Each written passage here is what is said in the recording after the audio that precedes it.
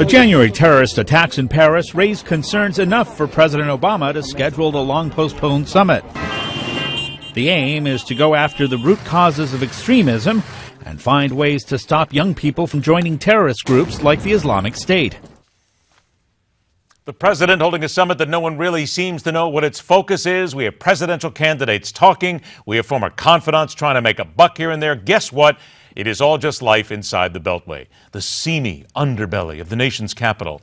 So let's go inside the Beltway, get the truth. Newsmax chief political columnist and White House correspondent John Gizzi. John, pleasure to see you again in that seamy, snowy underbelly.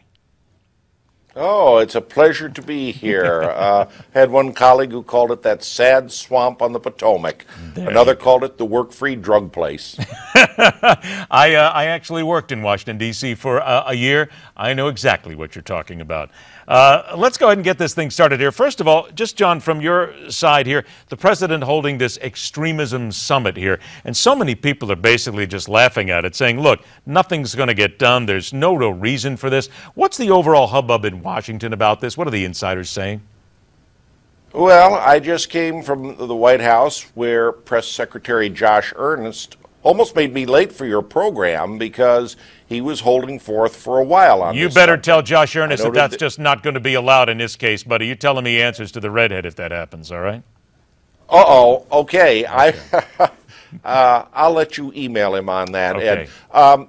The fact is I saw quite a larger number than usual of my colleagues from overseas, so I can say that among the foreign press there is interest. If that's too strong a word, it's curiosity. Also, we know the presence of Federica Mogherini, the foreign minister of the European Union, and that gives some stamp of gravitas on the meeting. Now, in terms of content, the White House is saying nothing on that, and they'll probably release a statement when this is all over.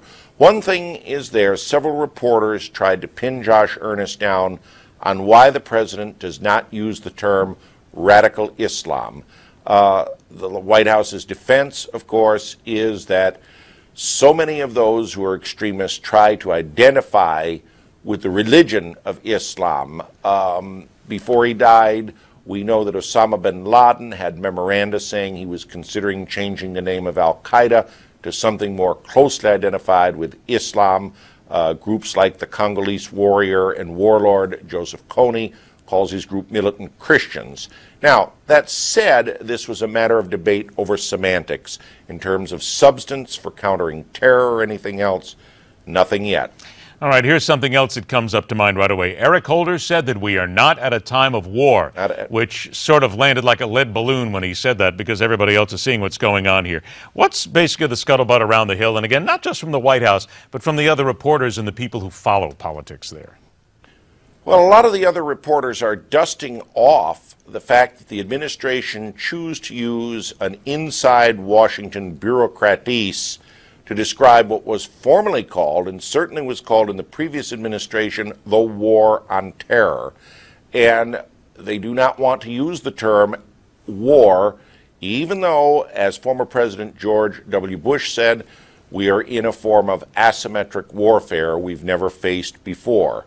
Fighting an enemy that's not from a state but from a movement and that is very mysterious in its movements. The administration does not want to use that term because they simply don't want to say we're at war. As to why, we're going to have to keep pressing the press secretary for a reason why. About 30 seconds here, and the judge in Texas who basically landed his assault on immigration and the president's immigration bill for the moment temporarily blocking the programs. Are Republicans celebrating this, or do they realize that this is just a temporary step in what's going to be a war that still will be tough to win? Well, Republicans are celebrating victory in a minor battle, but they know there has to be several battles, that the field is going to be long. The White House knows this too. Josh Earnest told us that the administration does plan to appeal, that they do believe it is wrong, and they will go all the way in protracted adjudication on this matter.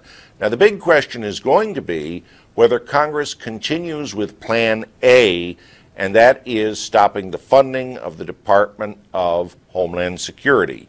Josh Earnest has already begun waving a red flag on this, saying it would be unfair to do so.